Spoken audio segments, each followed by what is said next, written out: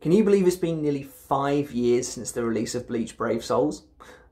They grow up so fast. But I think it's pretty fair to say that the game has evolved far beyond what any of us ever really expected out of it. Out of what was a simple mobile game, has breathed life into characters that I think we never thought we would ever see animated. The Royal Guard, more recently the Sternritter. I think it's pretty fair to say that Bleach Brave Souls, and the way the community supported the game, has really been a driving force in bringing back the Bleach anime. And now, as we hurtle towards the 5th anniversary in July, I wanted to do a video predicting what kind of units we'll see in that bumper 2-week anniversary period. The anniversary event for Bleach Brave Souls is always a really exciting time, probably the most exciting period in the game's history. Last year we were treated to 2 brand new Ichigo units, a revamp of the full Holo Ichigo, and a brand new Mugetsu unit, which to this day is still one of my favourite units in the game.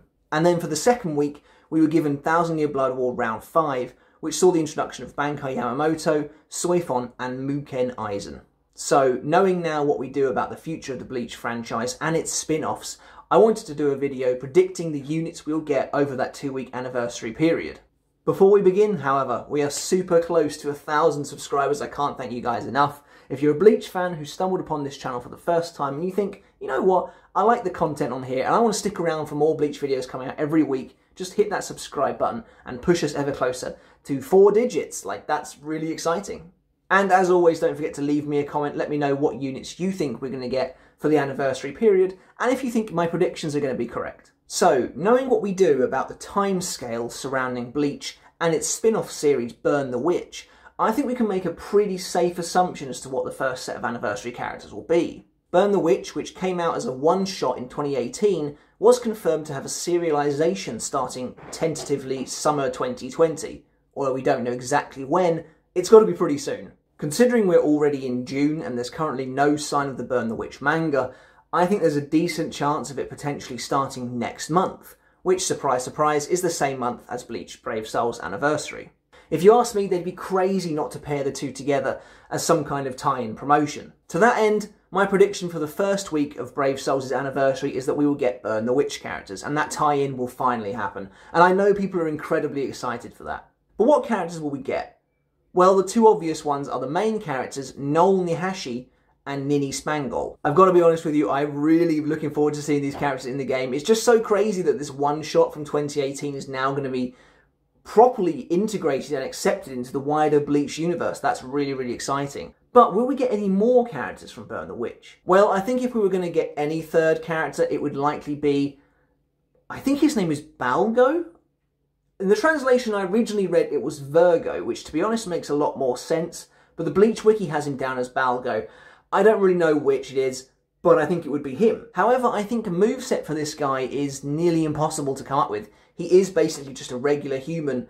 Towards the end, he becomes what they call a were-dragon, but he exhibits no abilities, nothing like that. Of course, the Burn the Witch series could come out before these characters arrive in the game, giving K-Lab a bit of time to develop them some new movesets based on, I assume, us finding out more about their abilities and their power sets. As it stands, however, I don't think there's really any room for Balgo to have a moveset.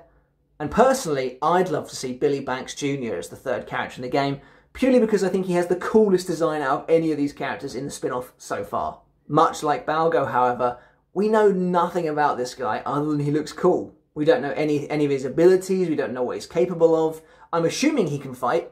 He's part of the Sabres division, which sounds like a battle division to me, but again, we don't know what he can do. That leaves me with one option, and I think there's a great chance of them doing this because they did it last year.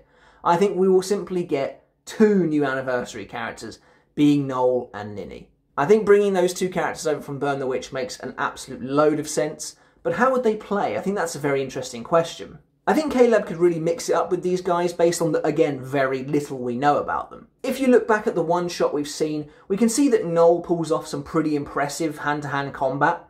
So despite these characters primarily using guns, I could definitely see her as a melee character. I really hope when they move around a little bit like Machine Society Unohana, and they're sat on their dragons. I think that would be really, really cool. The only other abilities we have from these guys is the Coin Gate, which I could definitely see as some kind of SA. I don't know what it would do necessarily, because I think it's a travel move, it's not a fighting move.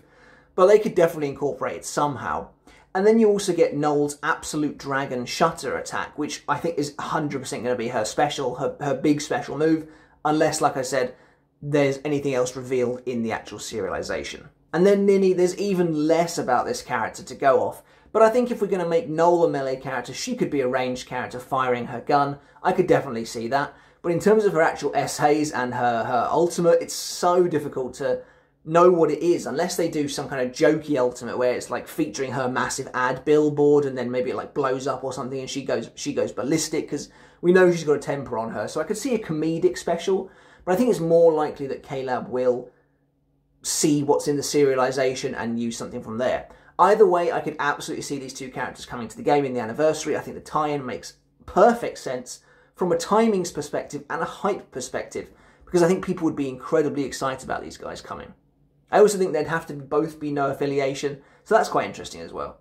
Moving on though, the more tentative part, in my opinion, is Week 2. Now, like I said already, Week 2 last year was 1000 Year Blood War Round 5, so it makes absolute sense for 1000 Year Blood War Round 10 to be Week 2 this time. And again, it makes perfect sense. If we just take a brief moment to try and predict June, I think the mid-month could be another premium banner leading up to the swimsuit banner for the end of the month. That would leave us wide open for 1000 Year Blood War to come back for the anniversary, as we've just had Can't Fear Your Own World.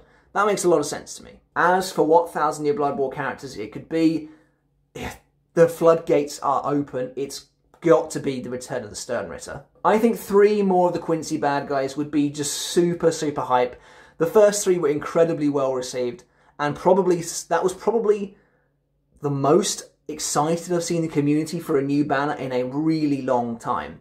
I think the Sternritters for anniversary makes absolute sense, but who are they going to pick? Now, I've already proven with my predictions in the past that I have no idea how KLab is going to handle these characters.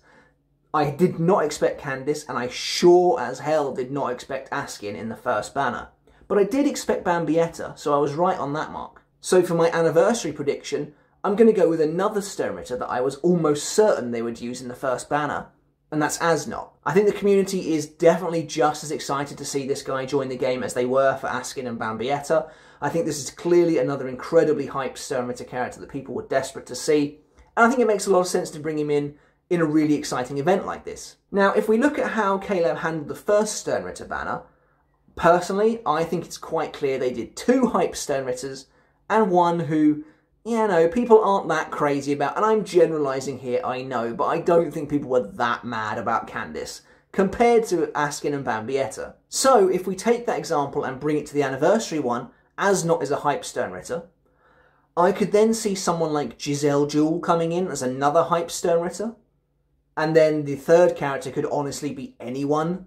Now, because it's anniversary, they might do 3 hype characters, but I could quite easily see them throwing in someone like Robert Akutrone.